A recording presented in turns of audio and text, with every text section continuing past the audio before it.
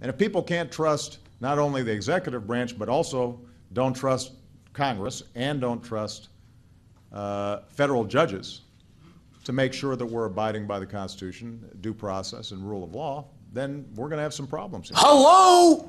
We got problems! I would remind you that extremism in the defense of liberty is no vice.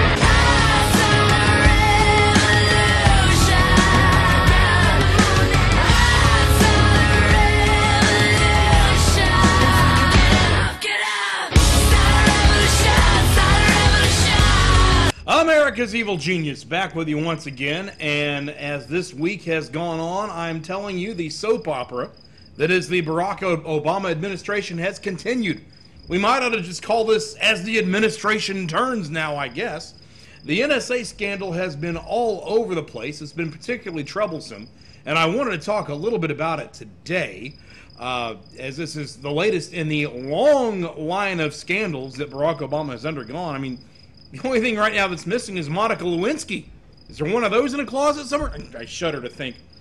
But nevertheless, the NSA phone spying scandal has been all over the board, and now the White House is doing damage control. They have come out and claimed that all of this spying on phone calls and phone records and metadata, as they like to call it, all of this was necessary. Necessary, they say, to prevent terrorist acts and to fight terrorism.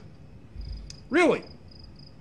Well, I'm not sure if I believe that, but on the off chance that was actually their intention, logically it just doesn't pass the smell test. I mean, when you think about it, if it was necessary for us to keep phone records and spy on phone records of all Americans, no matter whom they were, all of us, you, I, everybody, without targeting them, without targeting particular groups of people or religions or so forth, and we have to just randomly get phone information on everybody, if that was so necessary, then why did Fort Hood end up happening? Why did Benghazi end up happening? Why did the Boston bombing end up happening?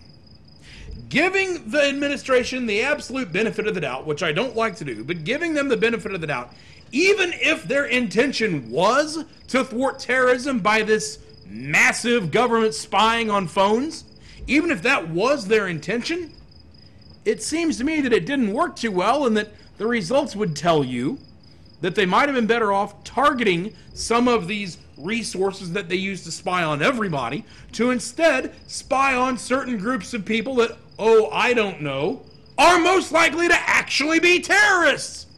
Who'd have thunk it? You know, maybe you spy on Muslims' phone calls or phone calls out of mosques or things like that. Wouldn't you be better off to better target and more efficiently target your resources and what you're doing, rather than just blanketly putting them out there over everybody willy-nilly as though you don't know who a potential terrorist could be? You see how ridiculous it is when you actually think it through. But the truth of the matter is, I don't honestly believe that this massive phone tapping and phone spying and so forth, data gathering as it were, I don't honestly believe that this was all about just finding terrorists. And I know they're saying that, oh, well, we stopped 50 terrorist acts because of this. Well, even if that's true, and I'm sure people are going to look over the next few days and fact check that, but even if there is some degree of truth to it, again, you have to prove that the only way you could have done it was to gather data on everybody, including the majority of us who never could be terrorists at all. Could you not have done the same thing by targeting actual potential terrorists, such as Muslims and people of Middle Eastern descent? Could you not have done that? Was it necessary to bring everybody in under that blanket? I don't see how it would have been. And that's why I have such a hard time believing this line of reasoning that the administration is giving us over this thing. Particularly when you take into account the actions of this administration on all of the other scandals that have gone on. When you look at the IRS scandal, were they targeting terrorists there? No, they were targeting Tea Party groups and conservatives. When you look at all the things they've done over the years with their legislation and targeting people who opposed Obamacare, when you look at all of the things that they've done with their lapdogs in the media. Oh, go back, for example, to the Boston bombing when so many of us instantly knew, hey, this is Muslim terrorism striking again. And when that came out, and that idea was all over the internet, what happened? Obama comes out and chastises everyone for jumping to conclusions on Muslim terrorism, even though the conclusions we jumped to turned out to be 100% correct. What I'm getting at is this. Barack Obama has shown a tendency in all of these scandals to be very aggressive about targeting people who are not enemies of this country, while at the same time going soft, to say the least, on those people who actually are enemies of America.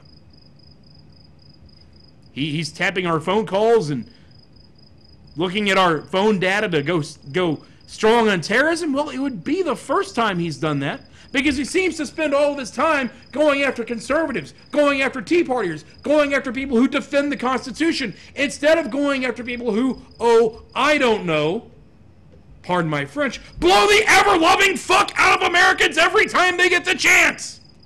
Excuse me.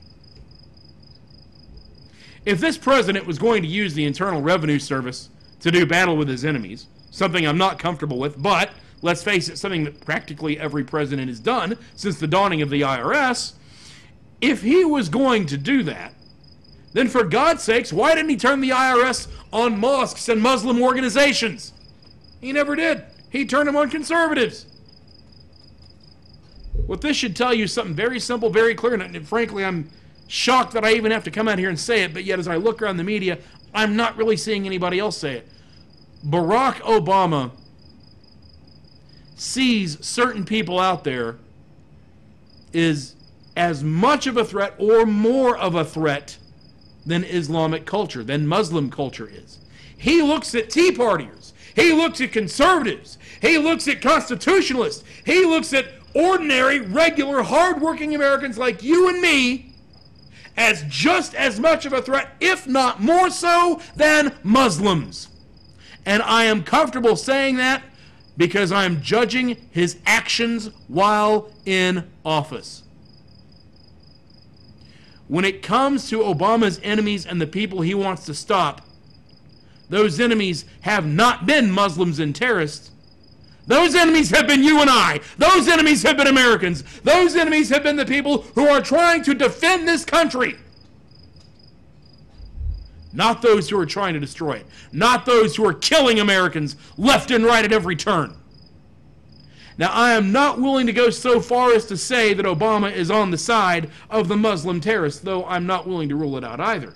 Maybe this is all just the fact that he's been so miseducated in his life and he's been turned around away from what's right and wrong throughout his entire existence. I don't know. I don't know what his motivations are, but the bottom line is it doesn't matter. What his motivations are do not matter. The results do. And this president, I'm using that term loosely, has spent his administration not targeting those people who are America's enemies, read Muslims, terrorists, and Middle Easterners. And I know some of you are saying I'm being discriminatory. You're damn right I'm being discriminatory, because they're discriminatory against us every time they fly a plane into a building or every time they put a bomb along the side of a road. You're damn right we should discriminate against them. They're fucking killing us. Do you not get that through your head? Again, pardon my French. So yeah, we should discriminate against them.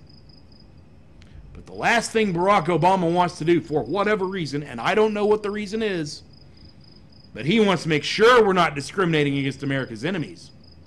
But he sure as hell doesn't care to discriminate against those of us who are patriots.